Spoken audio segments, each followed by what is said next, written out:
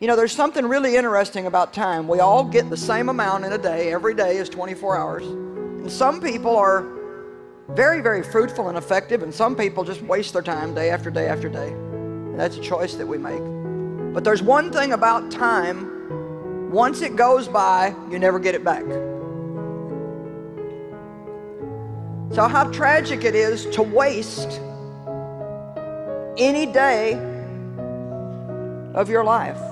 I think we need to live every day like it was our very last one, and live it to the absolute fullest that we can live it.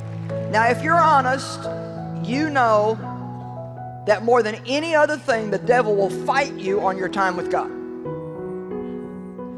And the reason he does that is because that is more valuable to you than any other thing.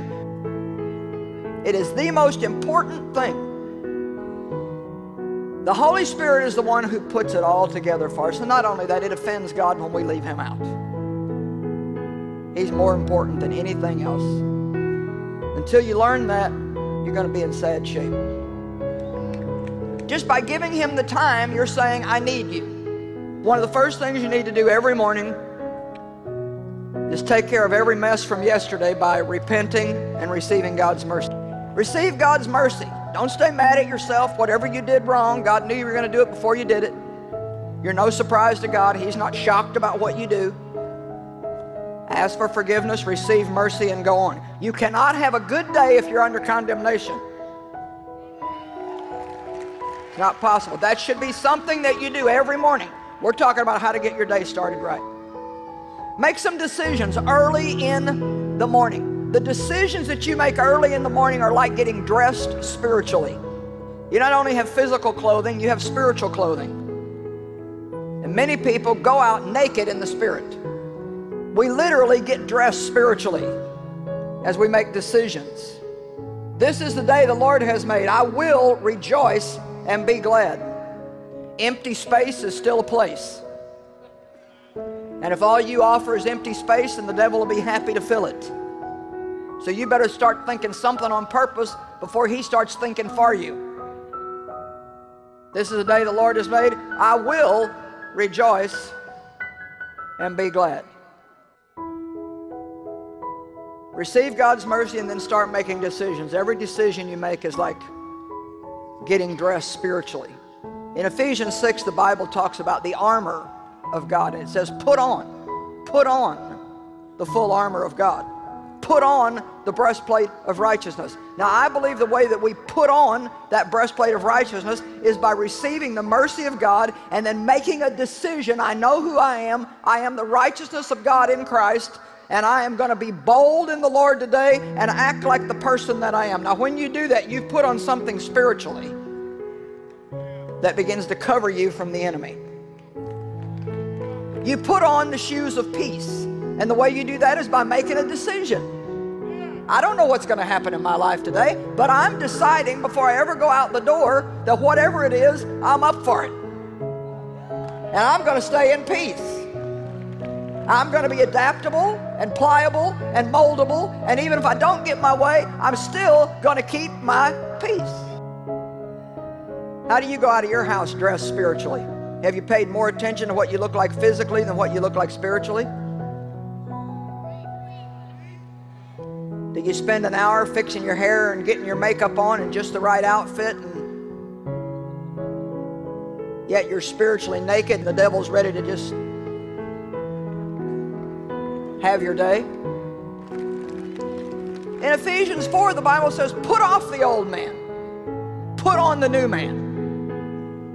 Another scripture says, put on Jesus Christ. Colossians 3 says, clothe yourself with mercy. And above all that you put on love. I believe it's decisions that we make about how we're going to walk. And I believe it's things that we say ahead of time by faith. Faith speaks. Faith is not silent. Faith speaks. Out of the heart, the mouth speaks. Decide ahead of time. I can do all things through Christ who strengthens me. I'm ready for anything. I'm equal to anything through Christ who infuses inner strength into me. We have to learn how to do this. You have to start thinking on purpose. Not just thinking passively, whatever falls in your head, but thinking on purpose. You get up and you decide that you are going to be in agreement with God. You don't get up and wait to see how you feel and wait to see what happens. Agreed. Start agreeing with God and disagreeing with the devil. This is not hard. Everybody can do this. Start every day with thanksgiving. Thanksgiving is so important. The devil hates it when we're thankful because he is a full-time grouch. Be thankful and say so. Say so. Let the redeemed of the Lord say so. If you're thankful, open your mouth and say so. What are you thankful for? Do you thank God daily for even little things? There's so much to be thankful for. And the more thankful we are, the happier we get and the madder the devil gets. Be thankful and say so. It's a great thing to do every morning. Just sit or stand or kneel or whatever you're comfortable and just lift up your hands and say, here I am, Lord, I'm yours. Use my mouth. Use my mind. Use my hands. Use my feet. Use my eyes. Use my ears. My finances are yours. I commit myself to you, God, and dedicate myself to you.